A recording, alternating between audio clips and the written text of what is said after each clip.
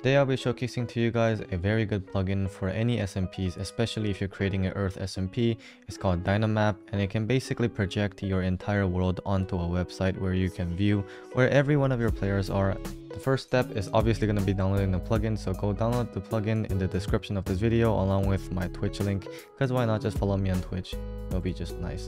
So after you did that, you just put the jar file into your plugins folder, and after you did that, restart your server, and then you should have this configuration.txt. The first thing you got to do after you open this up is change this right here to v low res or low res, but I recommend you do low res. Basically, this will make the resolution of your map smaller so it will not crash your website when you're trying to do it.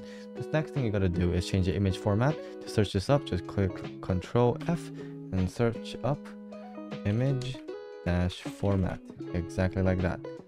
You should find this. If it's not JPEG, change to JPEG. And the next thing you gotta do is just save this.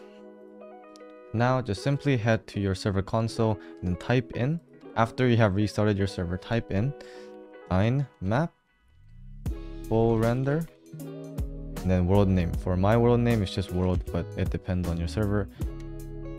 Enter, and it should just start doing it. And after that is finished, head back to your configuration.txt.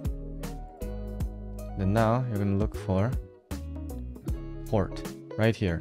You're going to change the port to any number that is larger than 1024. So I just chose a random number. You can actually literally do anything for this, and then click save. And after you did that, basically just go to Chrome and then type out your server's IP address into the Google tab along with the port you put in, any number above 1024 that you put in and saved, and then click enter, and your world should have been loaded fully. Thank you for watching my video. I know I haven't been active on YouTube that much recently, but I'm thinking of going back to creating more tutorial videos for plugins. So if you guys like it, just like the video. I'll just know that you guys enjoyed the video or found it helpful. And be sure to follow me on Twitch. I'm going to be streaming daily from there.